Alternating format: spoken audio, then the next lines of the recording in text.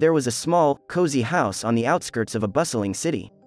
The house belonged to an elderly woman named Abigail who had lived there most of her life.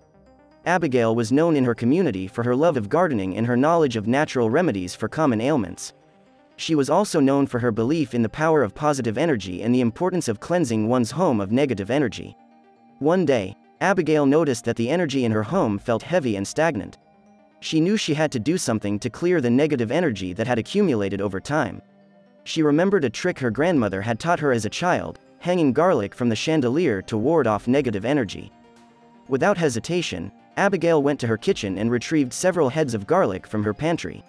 She then climbed a ladder and carefully hung the garlic from the chandelier that hung above her dining room table. As she hung each head of garlic, she whispered a prayer asking that the negative energy be released and replaced with positive energy. Over the next few days, Abigail noticed a significant change in the energy of her home. The air felt lighter and she felt more at peace. She began to notice that the plants in her garden were thriving and her mood had improved. Word of Abigail's success with the garlic trick spread throughout the community, and soon her neighbors began hanging garlic from their chandeliers. It became a tradition in her community, with every household hanging garlic to cleanse their homes of negative energy.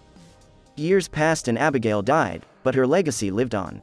The tradition of hanging garlic from the chandelier continued, with each generation passing the knowledge on to the next.